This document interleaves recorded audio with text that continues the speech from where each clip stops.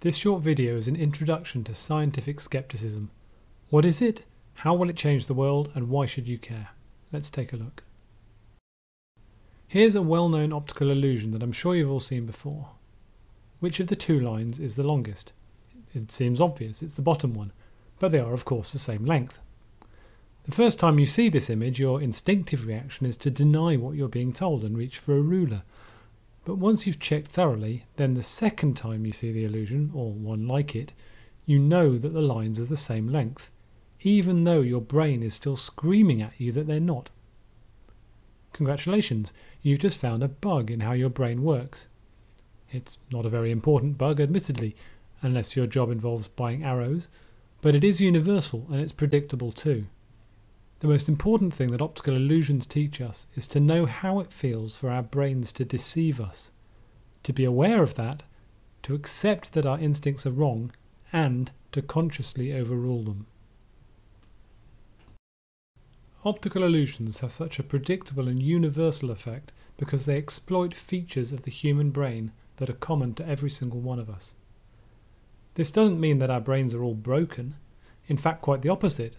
Our brains use clever shortcuts which allow us to learn as much as possible about the outside world from the minimal information that our senses provide.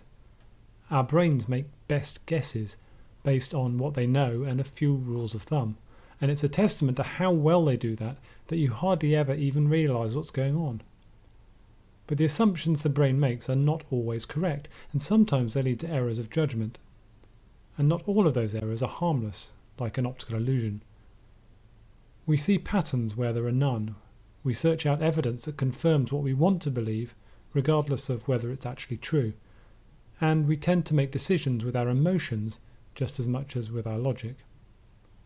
All these flaws, and many more, lead us to sometimes making really bad decisions, both as individuals and as a civilization as a whole. I passionately believe that the best way to solve our global problems and to ensure the best possible future for all of humanity is to make sure that our beliefs match as closely as possible with reality. If we have the most accurate and complete information, then we have the best chance of making the right decisions. If you want to work out the directions from A to B, then you better make sure you know where points A and B actually are, or your directions won't get you where you want to go. Here's an example. Over the last century, we human beings have eradicated some of the world's most deadly diseases, such as smallpox, which was responsible for up to 500 million deaths during the 20th century alone.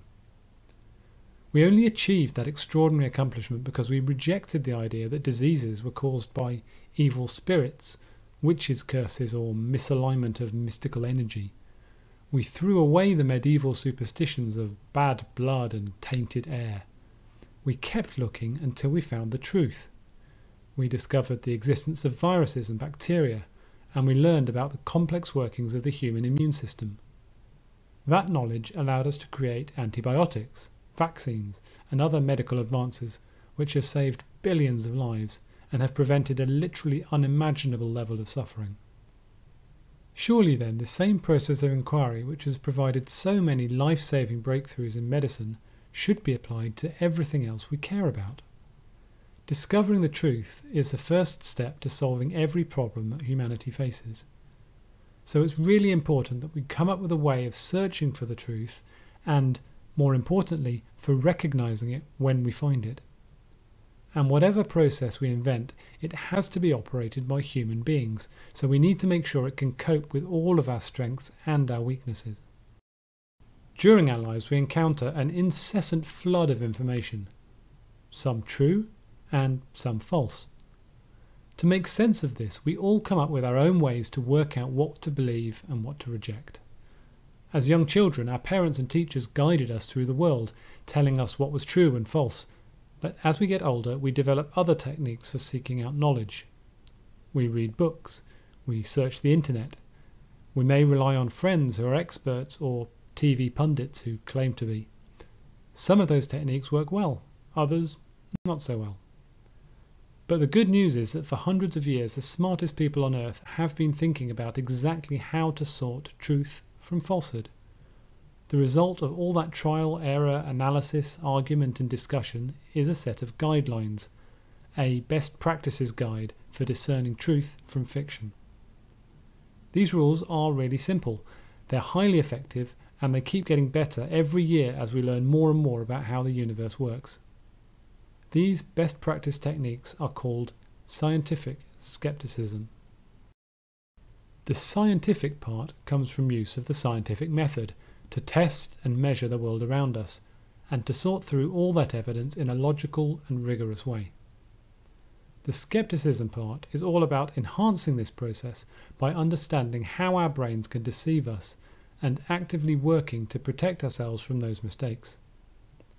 The combination of both these techniques is the best process we have for learning what is true and what is false, and that means it's the best way to reliably improve the well-being of the entire human race. Scientific skepticism is not just a tool for exploration, but it's also a defense mechanism for our brains. It's like a suit of armor to protect us from con artists, fraudsters, and the unscrupulous side of the internet. This powerful set of techniques is so important in today's information age that it should be taught in schools with just as much weight as reading, writing, and arithmetic. We teach our children to wash their hands, to look both ways when they cross the road, to avoid talking to strangers, but we don't teach them the most powerful tool set humanity has ever developed to discern what is true from what is false, and to defend against dangerous or misleading ideas. This has to change. There is no reason why the children of today should be forced to learn the angry, divisive falsehoods that we adults have created, any more than we should force them to live with the bloodletting, plagues and witch-burnings of centuries past. Scientific skepticism is not a panacea. There are many things it cannot solve. Caring about the truth does not change what is or is not true. Adopting a rational way of thinking won't suddenly cure cancer or prevent earthquakes, but it will empower you, and all of society, to end the injustices that have plagued the human race for millennia. Surely this is the best possible foundation for us all as we strive together to solve the real problems that face humanity in the 21st century and beyond. Thanks very much for listening.